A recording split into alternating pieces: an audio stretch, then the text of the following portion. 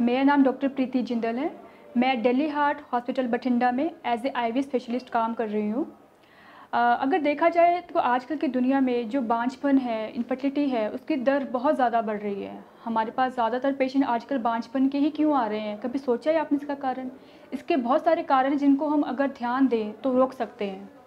बांझपन की जो आजकल ये दर है, ये 17% बढ़ चुकी है पिछले 10 साल की अगर बात करें हम लोग, और 10% लोग 100% लोगों में से सारे बांझपन के शिकार हैं। इसके मुख्य कारण जो है वो दोनों ही हो सकते हैं, मेल भी और फीमेल भी। हालांकि जो पुरुष होते हैं वो इस बात को जल्दी जल्दी मानते नहीं हैं कि हमें भी कोई कमी हो सकती है, पर हाँ, उनमें कमी हो सकती है। क्योंकि अगर बांझपन की अगर बात करते हैं तो 40% मेल में कारण होते हैं, 40% फीमेल में कारण होते हैं और 40% दोनों में कारण होते हैं। अगर कोई कपल हमारे पास आता है, अगर उसके दोनों की जांच की जाए, हस्बैंड की और वाइफ की, तभी हम कारण का पता लगा सकते हैं कि किस में कारण है, उसका कारण का इलाज क्या हो सकता है। अगर हम ये बोले कि हाँ सिर्फ वाइफ की ही जाँच की जाए और पति की जाँच ना की जाए तो ये जाँच अधूरी है। तो इसका पूरा करने के लिए पहले दोनों कपल को ही जांच करवानी चाहिए और जांच के आधार पे उनमें कारण क्या है उसके आधार पे हम उनका इलाज कर सकते हैं। आमतौर पे अगर शादी के 1 साल तक बच्चा नहीं हो रहा है तो इसको हम बांझपन कहते हैं। 1 साल तक बच्चा नहीं होने के बाद आपको डॉक्टर के पास आना चाहिए। आप अपने कुछ टेस्ट करवाते हैं, बेसिक टेस्ट करवाते हैं, जिसमें हम देखते हैं अंडेदानी कैसे काम कर रही है, उनके हार्मोन के टेस्ट कैसे हैं, उनकी बच्चेदानी की दीवार कैसी बन रही है और पति की शुक्राणु की जांच करते हैं। अगर इन सब टेस्ट की रिपोर्ट नॉर्मल आती है तो ऐसे कपल को हम थोड़ा टाइम और भी देते हैं ताकि वो वेट करे और प्लान करे प्रेगनेंसी के लिए।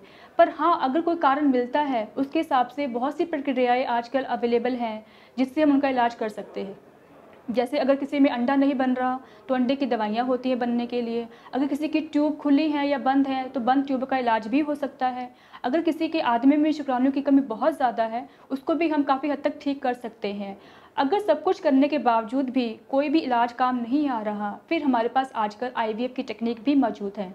आईवीएफ का मतलब है इन विट्रो फर्टिलाइजेशन। जो प्रक्रिया अंडे और शुक्राणु के मिलने की शरीर के अंदर होनी चाहिए, उसी प्रक्रिया को साइंटिफिक टेक्निक से हम लोग बाहर करते हैं, जिसको हम आईवीएफ बोलते हैं। और इस प्रोसेस के आजकल रेट और रिजल्ट्स की अगर बात करें तो बहुत ज़्यादा अच्छे हो गए हैं।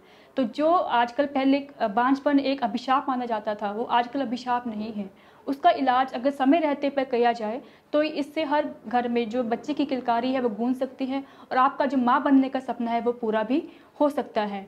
तो यही मैं आपको सलाह दूंगी, अगर आपके घर में कोई प्रॉब्लम है, आपके वाइफ में कोई प्रॉब्लम है या हस्बैंड कोई प्रॉब्लम है, उन सब की प्रॉब्लम का इलाज हो सकता है।